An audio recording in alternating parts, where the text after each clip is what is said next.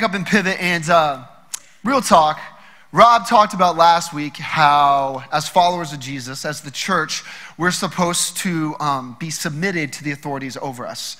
And we are supposed to pray for those who are in authority over us. And yes, we recognize Jesus as our ultimate king and the kingdom of heaven as our ultimate kingdom, but we do want to pray for those that are in authority. And so, in an effort to practice what we preached last week, we want to start as a church, actually. We just want to take a moment to pray for our president and first lady with the recent news we have received. So I would invite you guys, before we get into the sermon, to pray with me.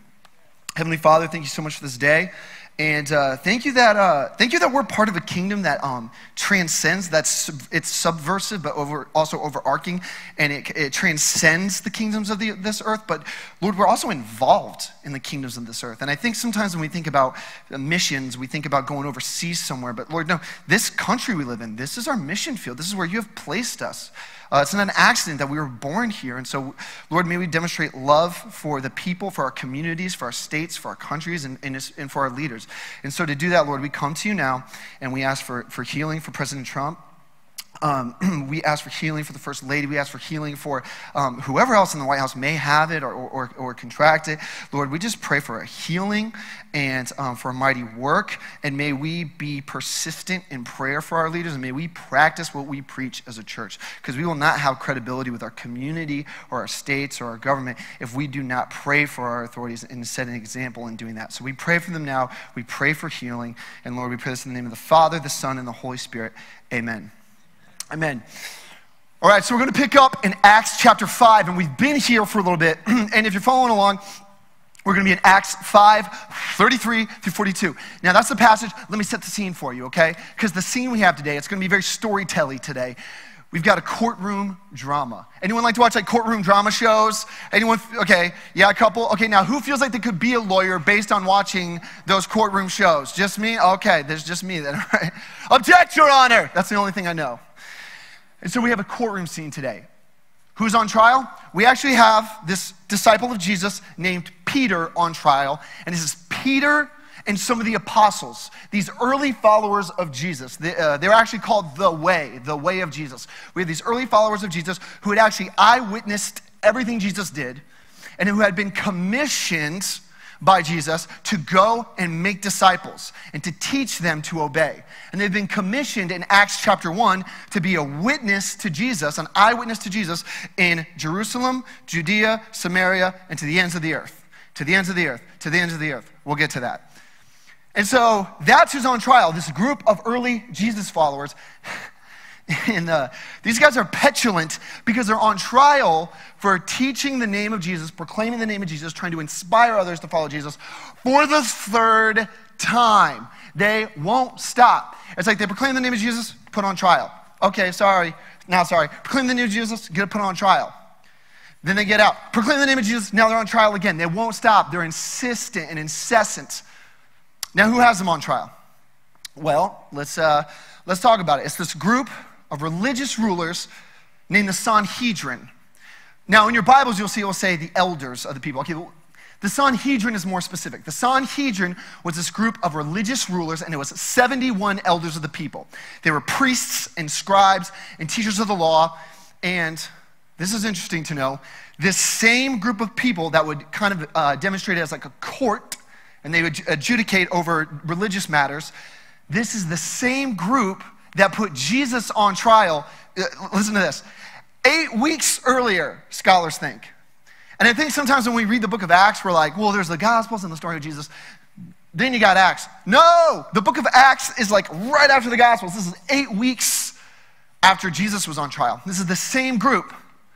And of course they put the followers of Jesus on trial because they're like, we thought we snuffed this thing out with Jesus. Now y'all going around telling everybody about Jesus. Now, the Sanhedrin were made up of two primary groups. I need you to know a couple things for stuff later on to make sense. There's a group called the Sadducees and a group called the Pharisees. The Sadducees, think of it, I know these are political times, but the best illustration is like Democrats and Republicans, okay? In our government, you have Democrats and Republicans. In the Sanhedrin, in the Jewish faith, you had Sadducees and Pharisees. The Sadducees were the majority party. But the Sadducees were looked down upon by the Pharisees because they were called sellouts.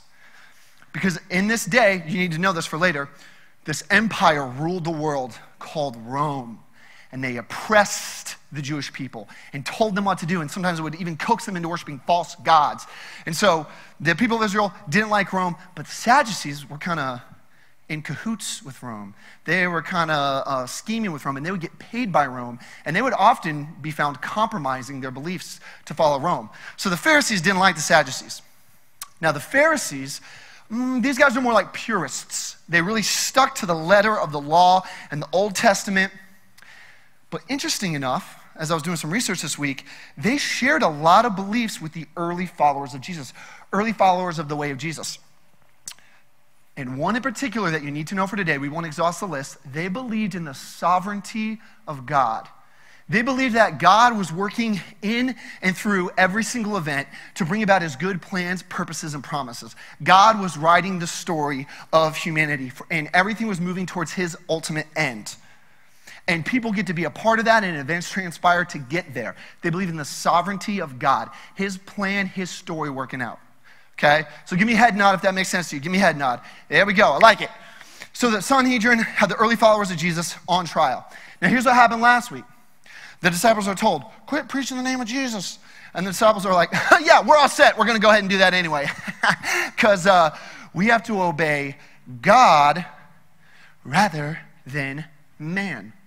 We've been called to make disciples and to be a witness. So, sorry, not sorry. See something, say something. We've seen stuff. We're going to go ahead and just keep doing what we do. And then they press in a little bit, and they tell the Sanhedrin, they go, oh, yeah, also, don't think we forgot what y'all did to Jesus. Don't act like we don't remember what you did to Jesus. We remember, and we tell people about it. Well, the Sadducees the Sanhedrin didn't really like this. So let's see what happens next. When the Sanhedrin, heard this, they were enraged and wanted to kill them. This is an incredibly intense word in Greek. Don't have time to go into it. They were enraged and wanted to kill them. Now, here we go. We're going to see a lot of plot twists today, and this is the first one.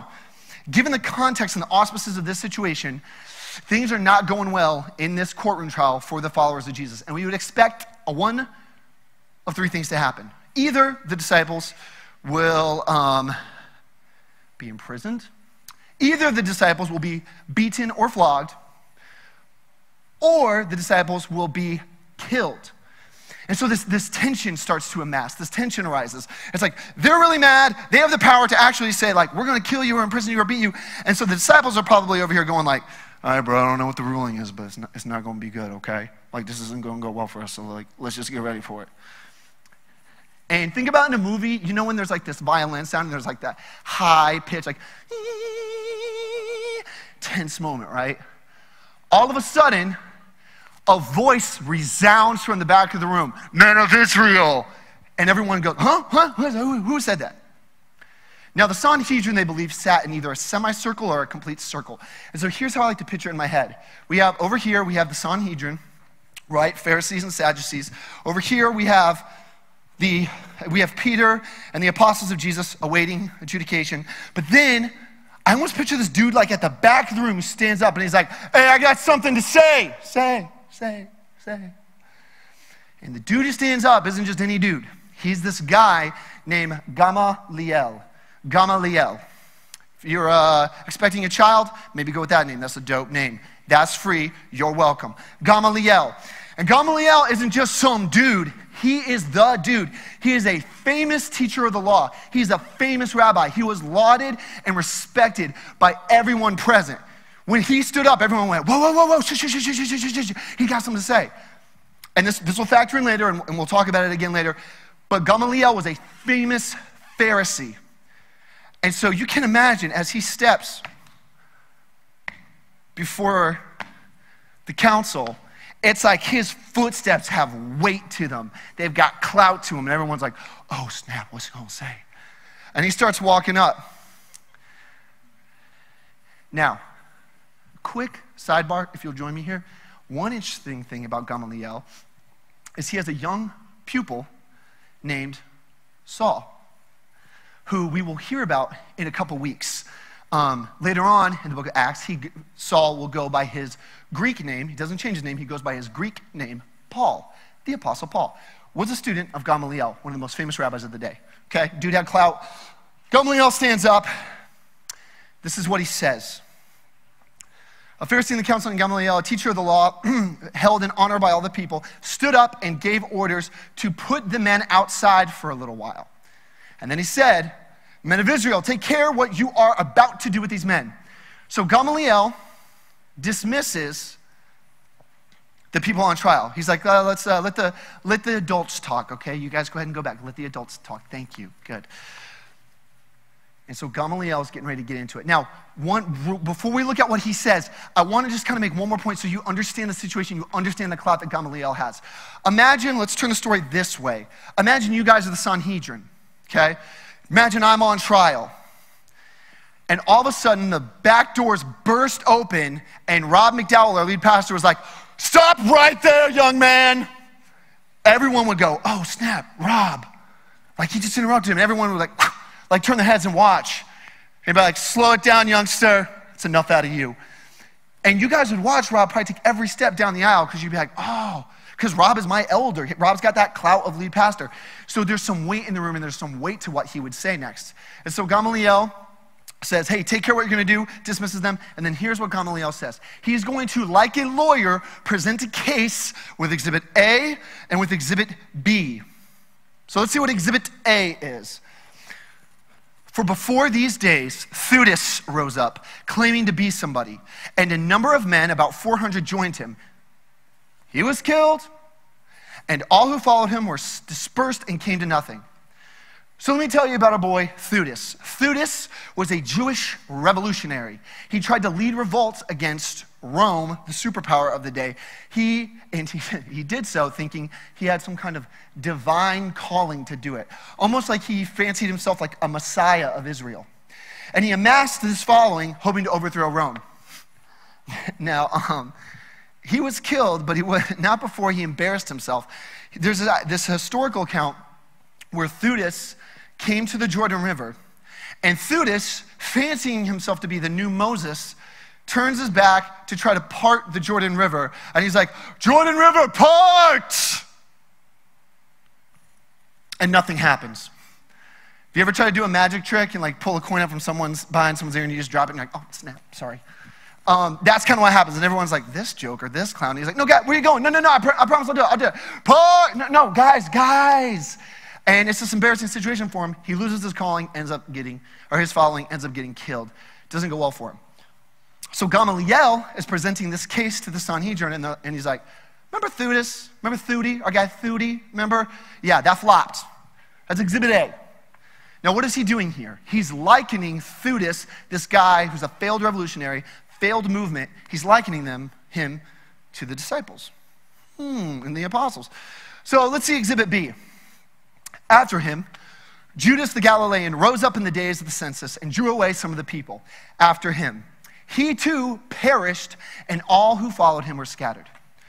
So there's a couple guys, 3 specifically named Judas, that rose up who also fancied themselves revolutionaries and tried to lead a revolt against Rome, the ruling empire of the day. And they fancied themselves to have this divine calling and kind of be like a Messiah. And Judas actually helped start this movement called the Zealots. So for Bible nerds in the room, you know that the Zealots were one of the Jewish classes in the first century. That started with Judas, and he thought he could go up against Rome and overthrow Rome because God was on his side. And if God's on our side, who can stand against us? Well, he too perished. Didn't go well for our boy Judas, and all of his followers were scattered. So that's Exhibit B. So recap, Gamaliel, say you guys are the Sanhedrin. He's like, ladies and gentlemen of the jury, we have Exhibit A, Theudas, nothing happened there. Exhibit B, Judas, nothing happened there. I'm not that worried about these guys. Do you see his logic? Do you see what he's getting at? He's trying to show these failed cases. So then he comes to this conclusion. Verse 38, so in the present case, I tell you, keep away from these men and just leave them alone. For if this plan or this undertaking is of man, it will fail. So here's Gamaliel's his approach. Remember Thudi? Remember Judy? Remember Thudi and Judy? Yeah, flopped, okay? Totally flopped, fell off, dissipated. Don't worry about these guys, they're gonna fall off. So buying that, he just thinks that early movement of Jesus is just going to just be a phase. He thinks it's just gonna fizzle out. So let me illustrate this to you. Real quick, how many people in the room have kids? Who has kids? Okay, and for those of you who don't, brave people, those of you who don't, you probably know some kids, have nieces, nephews, whatever. You know that sometimes kids get really hopped up and hyped up, right? And if you haven't experienced this, guess what? Halloween's coming, okay? You finna learn. And sometimes kids, if they have too much candy, you know, their eyes dilate and they get that like big black shark eye, you know? And they like don't blink for 5 minutes. They're like, candy, I like candy, I want more candy. It's candy, all colors of candy, chocolate's candy, chewy candy. And they kind of have that sugar rush. And what do you have to do? Just let them run around. Just let them fizzle out. And they're just kind of like, I got so much energy, I gotta go. And it's like, okay, honey, just let him, he'll tucker himself out. He'll wear himself out. This is kind of Gamaliel's approach to the movement of Jesus. Like, they're just gonna tire themselves out. Or, if you have a kid, you know, kids go through phases, right? Sometimes they're like super into this and they're super into that. Maybe you have a kid who likes to wear cowboy boots and a diaper and like a red cape, and he likes to go to Kroger like that. Well, as a parent, you know that's just a phase, and hopefully you won't have a 30-year-old son who goes to Kroger one day wearing cowboy boots and a diaper and a red cape being like, what's up, everybody? How's it going? How's it going? How's it going? Like, no, it's just a phase. That's what Gamaliel thought the movement of Jesus was. Probably just a phase. That's why he's making and constructing this argument. But then check this out. He leaves kind of the door cracked. He says, but if this Jesus movement is of God, you will not be able to overthrow them. You might even be found opposing God. So remember, Gamaliel is part of this group called the Pharisees. And the Pharisees believed in the sovereignty of God, God working in and through everything, bringing about his ultimate means and end. And so he kind of leaves the door open and he says, but I mean, if this is of God, we don't want to oppose them. Kind of like we don't want to be on the wrong side of history. We don't want to be against God if he's actually for this. But my argument would be he doesn't really think this. He's just kind of leaving the door open. Because what was his case? 2 failed movements. These guys are a failed movement. Just let them go. They're harmless. And so that's his ruling. And we'll get to this at the end, but this turns out to be incredibly ironic. So, as we round out this portion of the narrative, we have seen some plot twists so far. We think that maybe something bad's going to happen to the disciples, but boom, in comes Gamaliel, plot twist, and he actually says, go ahead and let them go. Now, at this point, if he says let them go, we would expect that the Sanhedrin are going to let him go. Plot twist, that's not what happens. Verse 40, this is what happens. And they had called in the apostles, and when they had called in the apostles, they beat them and charged them not to speak in the name of Jesus and then let them go. So we're thinking the disciples are going to go scot-free, like we're good to go. No, first they are beaten. Now I need to create some drama here. The word beat here is this word dero in Greek, and it actually means to be flogged, to be whipped, and actually the literal connotation is to be skinned. And it's because they used these whips that were leather, and they had little shards of like rocks or like glass or whatever in them, and when they would whip you with them, they'd wrap around, and sometimes it would pull flesh off. And in this culture and tradition, what they did a lot of times is they would give you this flogging called the 40 minus 1. They believed 40 lashes would kill you. And so to not kill you, they'd be like 40 lashes minus 1. We're just going to get you right to the point of death. And so they beat down these early followers of Jesus, almost like skinning them. And so please hear this. The disciples, Peter and the apostles, should be on the brink of death. So what would we expect here? We'd expect them to probably limp home, like probably just disheartened, maybe like just hurting, and they're probably just going to go home, lay down. Who knows if they'll proclaim the name of Jesus again? Doesn't seem likely. And they're going to be discouraged and disheartened and in pain, maybe tears. Well, plot twist, that's not what happens. Because here's what it says in the next verse. Then they left the presence of the council rejoicing. They were rejoicing. What? that they were counted worthy to suffer dishonor for the name. Think of how frustrated the Sanhedrin are. The Sanhedrin are probably like, we're just going to go ahead and flog them to the point of death. That'll shut them up. And the apostles end up rejoicing that they were counted worthy to be dishonored and hurt for the name of Jesus. This had to be exhausting. And the early movement of Jesus, it was kind of petulant like this. They had this persistent joy. They had this relentless zeal for Jesus and the way of Jesus that they're like, go ahead. What do you want us to come back? We're going to go proclaim the name more. You want us to come back and we'll schedule this for next week?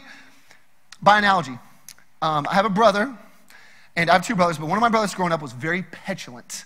He would just goad my parents into conflict. And I don't want to say his name, so we'll just say his name is Jeff, okay? Jeff. Actually, that is his name. His name is Jeff, okay? And Jeff would trash talk my parents. They'd be like, Jeff, I see you eating those Flintstone vitamins like candy. Some of us have been there.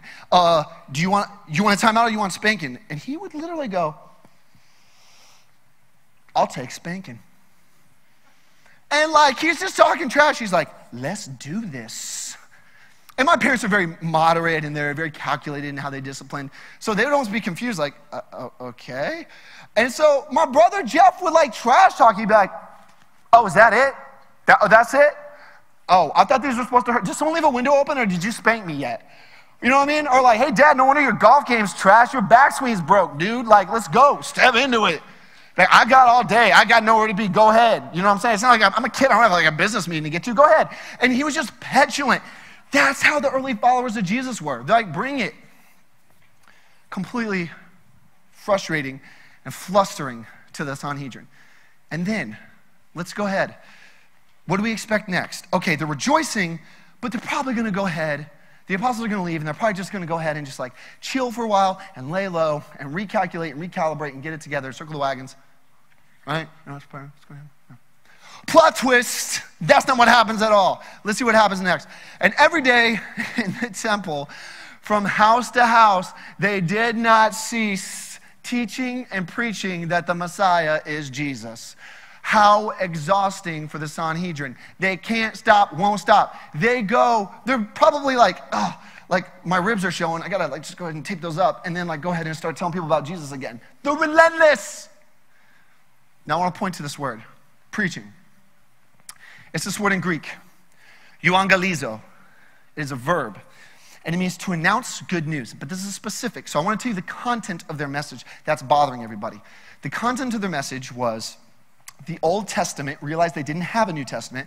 They would talk about the Old Testament and how Jesus was the fulfillment of all God's promises and purposes and plans of the Old Testament.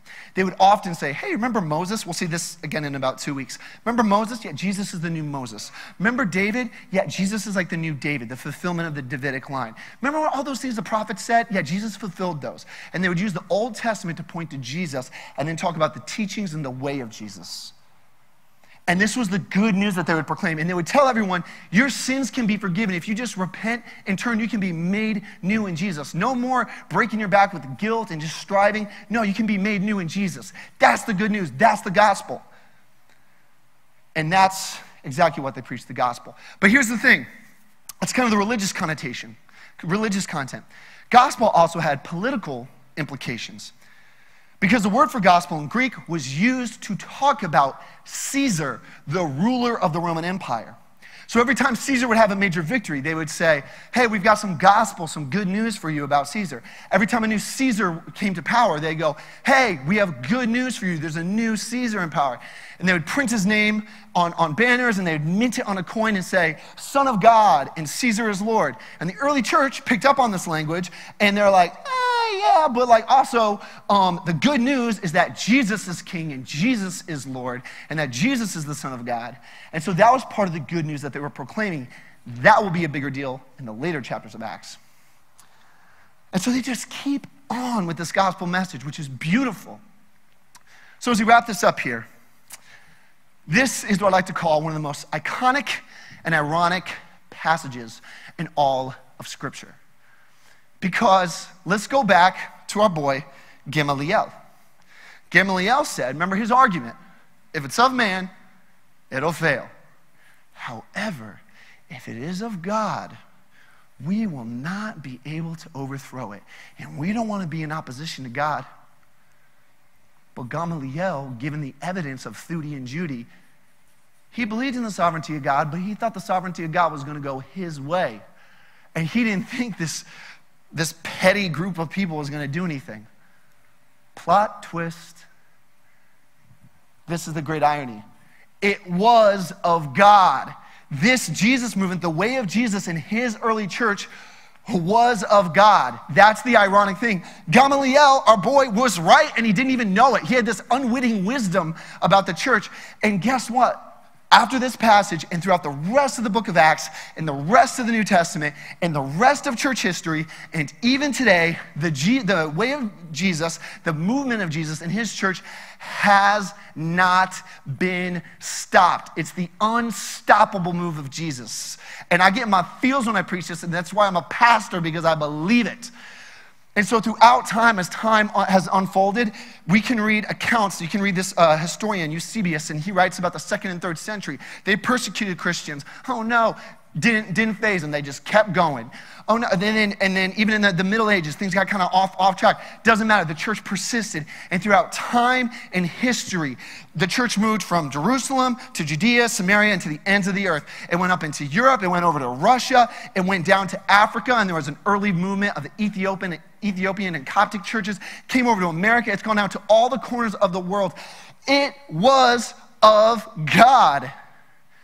And the church, still, the way of Jesus and his church still remains, still persists, and still endures today. And this is a tribute to the sovereignty of God. Just like Gamaliel believed in, the sovereignty of God and his provision for his church. And the church here in our community and worldwide and throughout history stands as not only a movement, but a monument to the faithfulness of God. And so, I want to invite you into something today. I want to invite you to pivot your perspective on the way of Jesus and his church. I think sometimes we get a narrow view. We view ourselves as individuals, separate entities. That's not the way the church has ever worked. You are part of something bigger. And so one of my favorite things to do is to widen the lens for people. And I want you to see this story that the Lord has been writing. And this movement that could have gotten snuffed out with Jesus, could have been snuffed out in this courtroom trial, has not been able to be stopped because it is of God and his sovereignty and providence. And the Lord has preserved and procured and perpetuated his church. And I was talking to a friend the other day, and I was telling him, I was teaching today, and he doesn't go here, and he's like, oh, what you teaching about? I'm like, well, long story, but I kind of told him some details, and he was like, you know how look people give you, and they go, oh, yeah, okay. And you're thinking to yourself, like, yeah, they don't get it, okay. And so I was like, I need to simplify it. And I just go, I want tomorrow to be a pep rally for the church. That's what I want it to be. I want to invigorate the church and instill confidence and excitement and a sense of celebration about this thing the Lord has created and given us, that the way of Jesus and his church still stands. And so I want to, right though? And so I want to talk to two groups of people, followers of Jesus in this room. Perhaps you have felt lately a little detached from church. In COVID season, that's normal. Maybe you felt a little apathetic towards church. Like, oh, hail King Jesus. I don't know, I got stuff going on, other stuff on my mind, stuff I'm thinking about. I'm just kind of, I don't really feel it like I used to feel it.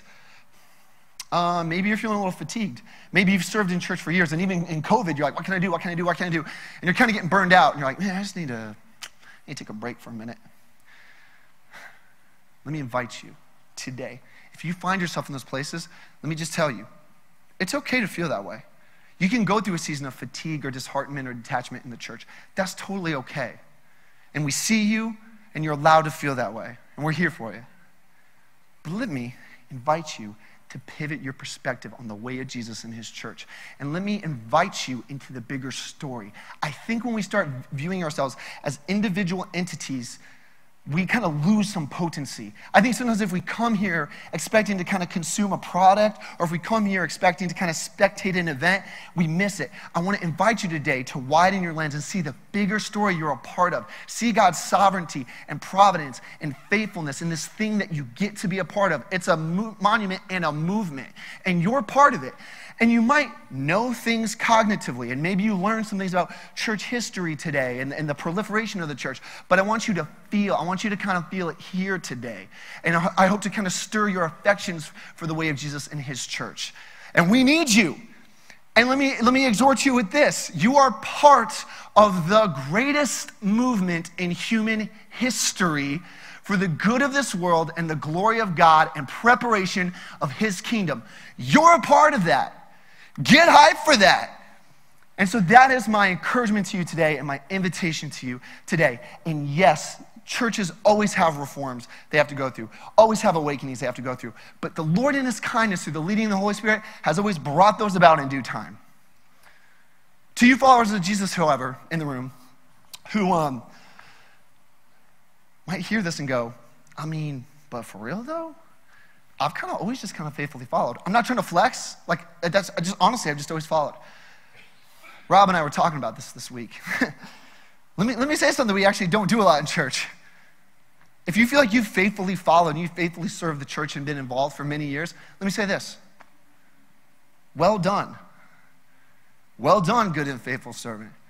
That's amazing. Let me say thank you.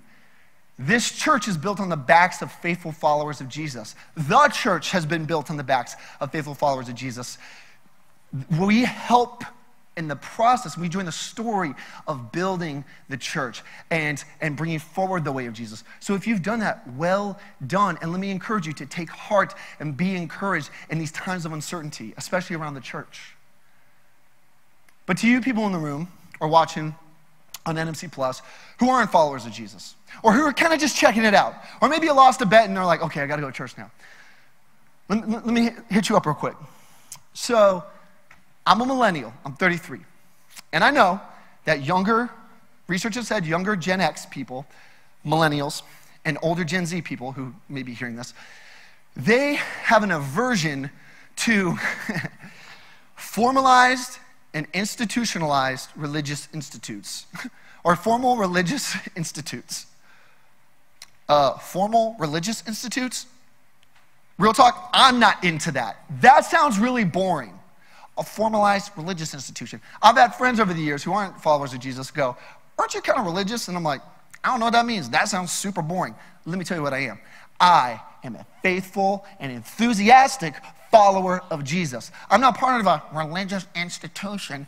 I am part of the greatest movement in human history for the good of this world, the glory of God, and the preparation of his kingdom. That's what I'm a part of. I don't know about y'all. That's what I'm a part of.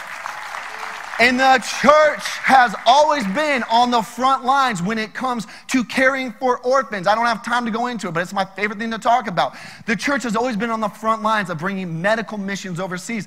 They've been on the front lines, do your research, on modern education. The church helped start that. The church has always been on the front lines of social issues and moving towards the oppressed and helping the oppressed, and we always should. And the church has been part of speaking good news to people and grace to people, and not every religious movement does that.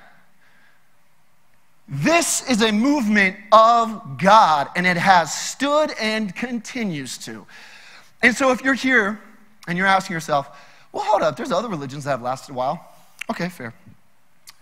Most not as long as the church.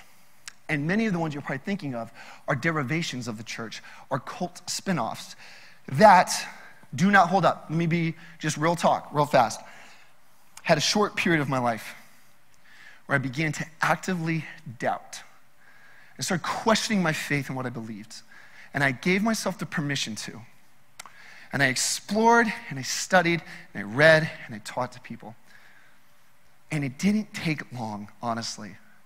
And I came back to the way of Jesus and his church. Not that I really stepped away per se, because it is the most beautiful and compelling and historically accurate and logically sound and philosophically salient and ethically solid way of living in this world, and it's not even close. That's why I follow Jesus, that of billions of reasons. And so that's why I have faith, and it's not blind faith as in like, I think it's real. No, faith in that I have allegiance and deep devotion to Jesus, the way of Jesus, and his church. And so if you're here today and you're not a follower of Jesus, or you're kind of on the fence, let me invite you to maybe just take, I'm big on this, take just a step to maybe join the movement. I've talked to people that have moments when they decide to follow Jesus. This is the moment I knew. And I've talked to other people that say, I kind of just started going to church. I kind of just started learning about Jesus. I kind of just started falling in love with Jesus and the way of Jesus, and it just kind of happened. And then eventually they get to celebrate that and make a commitment to Jesus through baptism like we're having next service. And so if you're there today and you're like, I don't know if it's a moment or just want to join, then join the movement. Take a step in. And hey, if it's of man, the church will fold and fail. But if it is of God, it will stand. And so I want to invite you, speaking of standing, I want to invite you to stand. And I like to, if you ever heard me teach, I like to end real old school. And I like to offer a benediction. This is a good word. This is a tradition that's been in the church for years and years and years and years and years. And I want to offer you a benediction to speak a blessing and a good word over you. So may you today pivot your perspective on the church. May you realize that you are part of a bigger story. May you have your lens widened. May you look back on history and see God's providence and sovereignty in procuring and protecting and proliferating and preparing his church. And may you realize that this way of Jesus and this expression of his church has undergone persecution, seeming irrelevance and obscurity, has overcome movements between kings and nations and political parties, has survived pestilence and plague and every social movement and new orders and new worldviews and societal shifts and cultural changes, and it still stands and still remains and still persists and still endures today. So may today be a pep rally for you. May today be the encouragement that you needed, and may the Holy Spirit enliven us as we sing this next song to build our lives on the way of Jesus, because it's not going anywhere. Grace and peace to you.